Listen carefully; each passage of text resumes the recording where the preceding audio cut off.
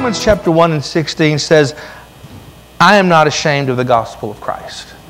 It is the power of God unto salvation to everyone that believes. Unfortunately, in the body of Christ today, we've got a lot of ashamed believers that walk around droopy and sad all the days of their life. This says, I am not ashamed of the gospel of Jesus Christ, for it's the power of God. If you're not ashamed of the gospel, He won't be ashamed of you. When you walk in the power and in the anointing and the glory of God, you don't have time to deal with demonic flow. It's going to come at you. See, there's always a counterfeit to what Holy Spirit's trying to do. If there's a Holy Ghost flow, you better believe there's a demonic flow. As soon as you make a decision to go deeper in Jesus and go deeper in His Word and worship and prayer and fasting, you can guarantee the devil's going to come barking. Going to send people your way, going to try to stir stuff up. The greater is He that's in you than he that's in the world. And so if the enemy has a flow, we know the Holy Ghost has a flow. But if I'm in the flow of the Holy Ghost, I can take authority of that flow and it flees from me. Unfortunately, I think in the body of Christ, we've become so silent that now the demonic flow overtakes us at times because, well, we just are weak and we're not in the Word and we're not studying and we're not praying and well, you know, bad things are just going to happen. Well, yeah, but you can take authority over the bad things. You can take authority over bad things. You can take authority over doctor's reports. You can take authority over weather patterns. You can take authority over everything because God, Jesus has given you power. Amen. I'm powerful. I'm powerful. You're powerful. And if all this power comes together on a Sunday, we got some mega power. And hell should be trembling that we're meeting together this morning. All of Nederland and Port Arthur and cities should be shaking under the power of the Holy Ghost, especially on Sunday. We're in a time and a day now. We are living in the last days. We're living in the last days. I can hear people saying, well, they've been saying that forever. Friend, I'm telling you, we're living in the last days. Yes. A few folks agree. Thank you. Darkness is clouds are gathering. Darkness is gathering, but we sit here as the light of the world. The blazing torches of Holy Spirit power in this room. What's going to save America is you, is your voice, is the power of the Holy Spirit on the inside of you, breaking through barriers. Breaking through barriers. We're in a series that you see on the screen called Spirits That Hinder the Flow. And we're going to get into some things, probably not today, probably next week. But I'm still on the flow of the Holy Ghost. Because without the flow of the Holy Ghost, we have nothing. We've got nothing. We might as well close these doors, shut it down, if we don't got the Holy Ghost. I'm tired of Assembly of God churches that are just Assembly of God churches that have no power and no demonstration. If you're going to be Pentecostal, baby, be Pentecostal. Right. Or close down. Yep. I'm telling you, lines are being drawn in the Spirit. Lines are being drawn in the Spirit. Which side are you going to be on? Going to be on the Lord's side, or are you going to be on the side that's straddling the fence right now? Whose side are you going to be on? I want to be in the side of the flow. Yes. Everybody shout flow. Flow. I'm not ashamed of the gospel of Jesus Christ, for it is power. It's the flow of God. The flow of God. Matthew 10:1 says, and when he, being Jesus, called unto him his 12 disciples, he gave them what? Power against unclean spirits. Can I tell you something today? You have power against unclean spirits. Yes. To cast them out and to heal all manner of sickness and all manner of disease. If it was good for them, it's good for us. Yeah. Hello? Amen. He gave them power against unclean spirits to cast them out and to heal all manner of sickness and all manner of disease. And I'm telling you, we're in a season of deliverance right now. The delivering power of the Holy Ghost is being released upon the body of Christ. Because I can tell you there's some unclean spirits in the church that God is dealing with. And they will submit or be taken down. Hey, it's in the Bible. It's in the Word. I'm just speaking, and I'm going to say this. For those of you that think I'm grumpy and mean, I'm speaking the Bible. So if you got a problem with what I'm saying, you got a problem with those scriptures. I'm just saying. He gave them power against unclean spirits to cast them out and to heal all manner of sickness and all manner of disease. So what does that mean? That I have the flow of the Holy Ghost and the power of the Holy Ghost to tell something to be removed out of someone's life. In verse 7 we go into and it says, and go preach saying, the kingdom of God, the kingdom of heaven is at hand. Heal the sick, cleanse the lepers, raise the dead, cast out devils. Freely you have received, freely give. So I said it's a weekend of freedom. Freely you have received, freely give. Why withhold something that Holy Spirit has gifted you with from the world? Blows my mind. Why withhold something? If you know someone that's fighting a devil, why withhold deliverance? Why withhold healing from someone who's sick? Freely you have received, freely give. Luke chapter number 9 says, and he called the 12 together, gave them power and authority over all demons, to cure disease, and he sent them out to proclaim the kingdom of God. The kingdom of God. We'll get into that a little bit later. John 14:12 says, verily, verily, I say unto you, he that believes on me, the works I do shall he do, and greater works than these shall he do, because I go unto my Father. Everybody shout greater. Greater. It's okay to do the works of Jesus. That's elementary. Greater is next level. Yes. Greater is advancement. Amen.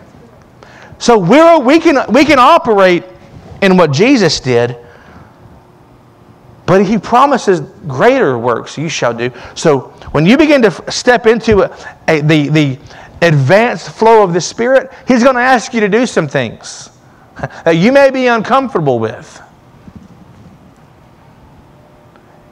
What did Jesus do? He spit in his hands and he healed the blind man with his spit, right?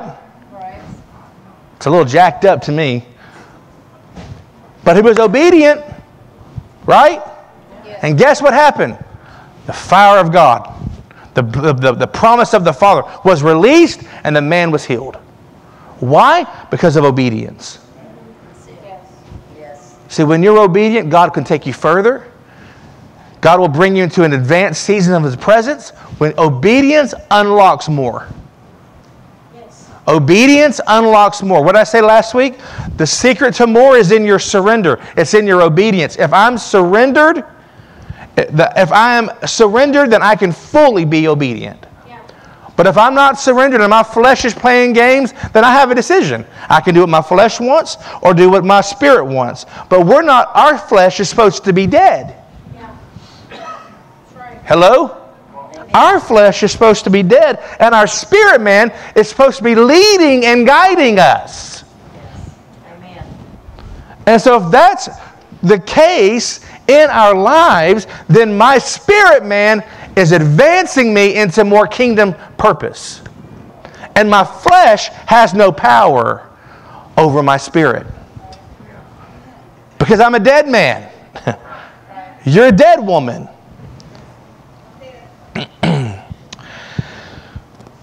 John 7, verse 37 through 38 said, and on the most important day of the feast, the last day, Jesus stood and shouted out to the crowds, all you thirsty ones, come to me. Come to me and drink. Believe in me so that rivers of living water will burst out from within you, flowing from your innermost being, just like the scripture says. So we're talking about the river of God, the power of God, the flow of God. Say, I am anointed. Yes, you are. These scriptures will not be on the screen, but you can write them down. Psalm 46 and 4 says, God has a constantly flowing river whose sparkling streams bring joy and delight to His people. Come on. That brings joy and delight to His people. If you're feeling down, depressed, oppressed, get in the river of God. What's the river of God, Pastor John? It's the presence of the Lord. Yes. Put on some worship music and begin to pray in the Spirit and begin to just get rid of all that junky stuff, that junky flow, the flow that's been trying to push you around. Get rid of it and jump in the river of God. We used to sing a song called Let the River Flow, and let the river flow. Holy Spirit, come. Move in power. And when we would sing that, all I could imagine would be the river flowing from heaven into my spirit, man, giving me the function and the ability to advance in kingdom purpose. You can't advance with kingdom purpose until you get rid of things that hinder the flow. If there's barriers in your life, if you have set up just different things that cause the Holy Ghost to not function like it should, then you need to get rid of those barriers. Right. I don't want no barriers. I don't want nothing stopping, contaminating. I don't want any unholy mixture in the flow. Unholy mixture. Well, I've been looking for you. I got sweat dripping all over my face. The flow of God, friend, the dove of God, the Holy, you got to protect that flow. Hello? Amen. You got to protect it. One thing, I had an encounter with Jesus many years ago, and now I have them daily, but the one that really got me was I was 18. And Jesus walked into the room where I was. I say it this way, which he may not have done this, but he took a hammer and hit me, and I fell on the floor, and I don't know how long I was out for, and I got up changed. The encounter of the Holy Spirit changes you. You're not the same person you were. And so when I start feeling some type of way, if I start feeling angry, upset, depressed, then I know I have opened the door to an unholy mixture. You understand what I'm saying today? Yes. You can open the door to mixture. Yeah. You got hell breaking loose at your house, then you've opened the door somewhere. You've watched something, you've heard something, you have done something to open the door to cause divisiveness, to cause something in your life. And just like you have opened the door, you can close that door. You can decree a thing and see things change. You don't have to keep on going through hell. Hell's not your portion. Heaven is. But there are spirits that are looking to infiltrate your mind, infiltrate your emotions, to get you going in another direction when your family, your church, your family, and your business are going here. Right. Who are you listening to?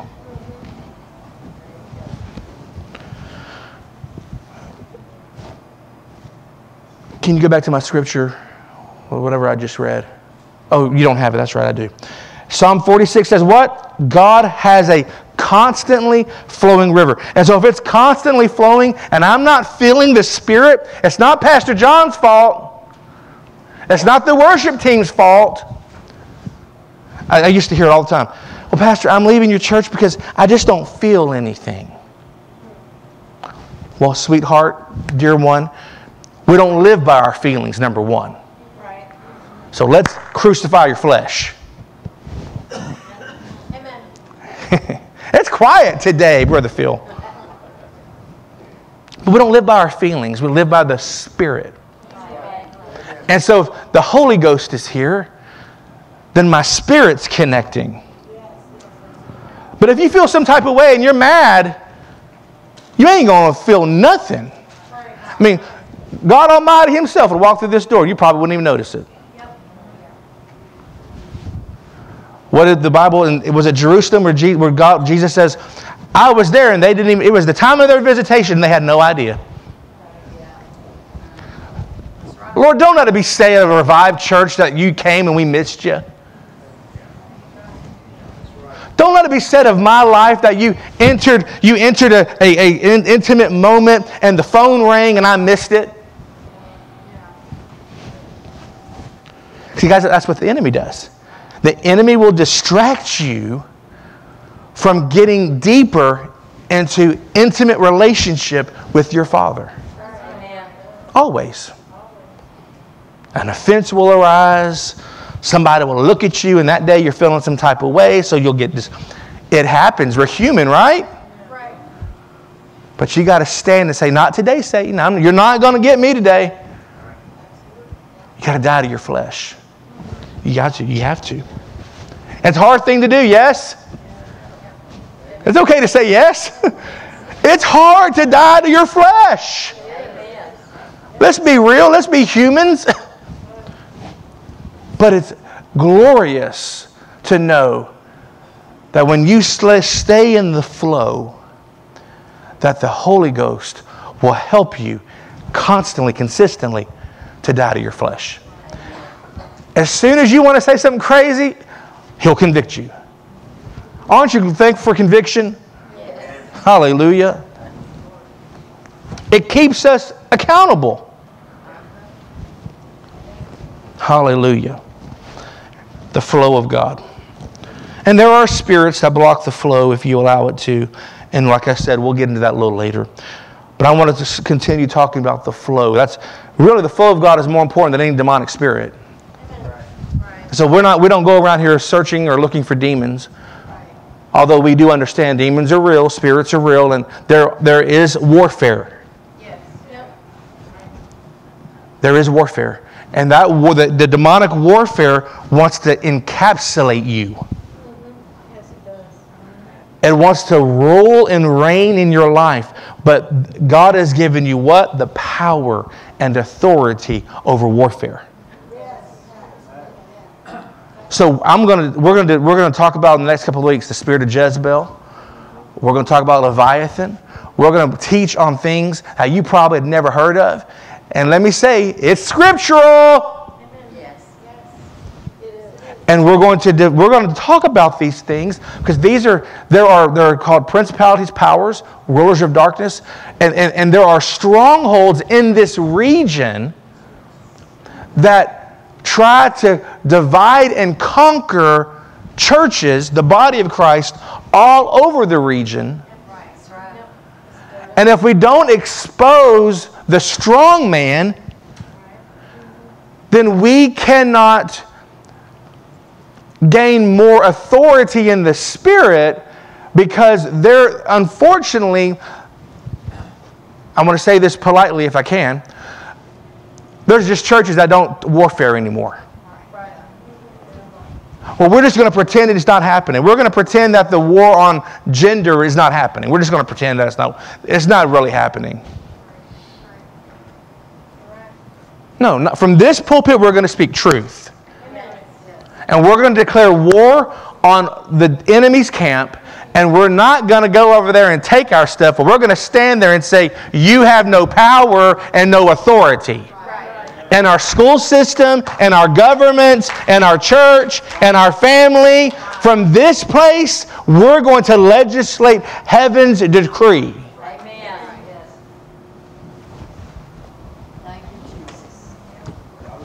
Heaven's decree. Not John's decree. Heaven's decree. We're going to begin having intercessory prayer nights, and they're going to be loud, and they're going to be wild, and they're going to be crazy. And we're going to be legislating we're going to become the mouth of God to decree a thing. Why? Because if we decree a thing, it shall be established as long as we're in the flow of the Holy Ghost. Yes. We're not decreeing our thing. We're decreeing what the Spirit wants. The flow of the Holy Ghost.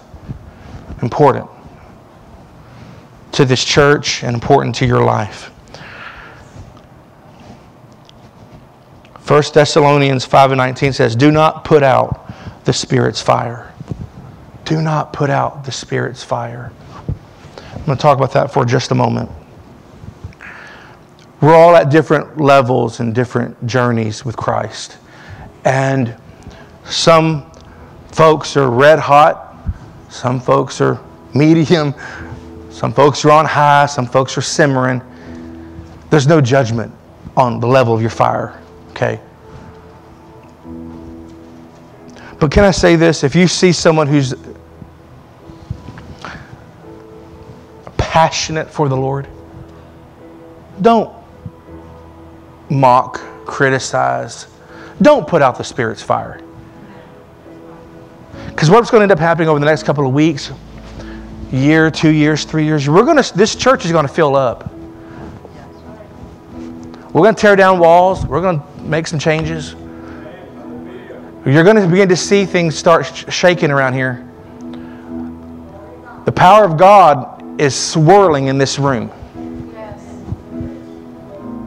So you're going to begin seeing, and you're going to begin seeing people come off the streets. You're going to start seeing folks that maybe you worshiped with 30 years ago, 20 years ago, that left the church, get delivered and healed from oppression, depression, offense. And they're going to get set on fire by the Holy Ghost. We're going to begin seeing it. But I've got to teach us as the core group, let's not judge those that come in this house. The tatted, the drug addict, the prostitute, the homosexual. We're not going to judge. We're going to invite them on a journey to repentance, to life change. And we're going to see the power of the Holy Ghost impact them. And God's going to move in their life. You're going to see pipes up here. You're going to see wheelchairs left here. Canes left here. Why? Because we're pursuing the flow of the Holy Ghost. You may not want to do that. I don't know.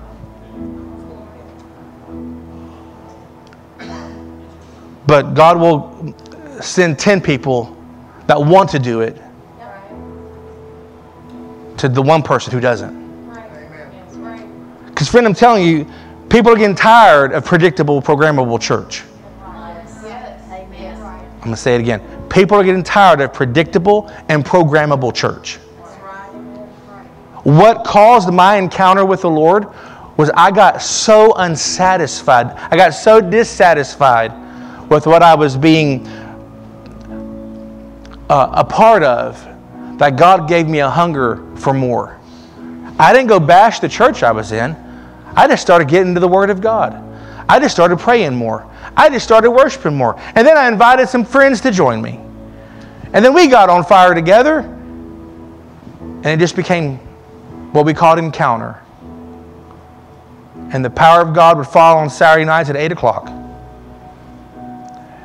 We never advertised it. Because you don't have to advertise the true move of God. And we would meet, just a few of us, Jeff and I, and just two of our friends. And we would pray. And we would get wrecked by the Holy Ghost. And then somehow or another, one thing led to the other, and people started coming. And before we knew it, we had a packed house, packed room of hungry 14, 15, 16, 17, 18-year-olds crying out for a move of the Spirit. And the church didn't know what to do.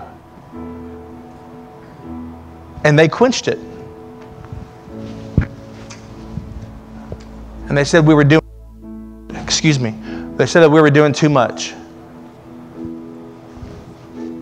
And all it was a prayer meeting with David and Nicole Binion singing on a CD. That's all it was. Weren't doing anything. I've got pictures. Today I'll put them on the screen. Just kids just laying on the floor. Just all up and down the altar. 30, 40 kids. No one twisted their arm. They came because they got hungry. Are we hungry? Are we hungry not for miracles, not for signs and wonders, but for the person of Jesus? We get Him, we get everything. I want my hunger to supersede my frustration.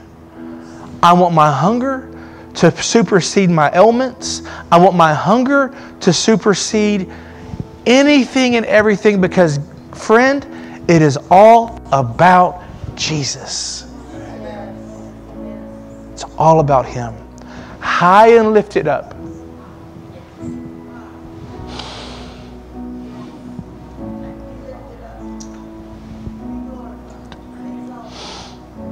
High and lifted up.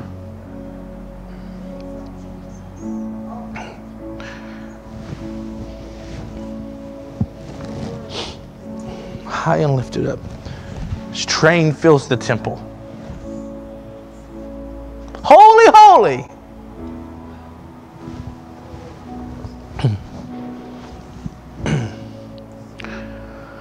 We can't miss it, friend.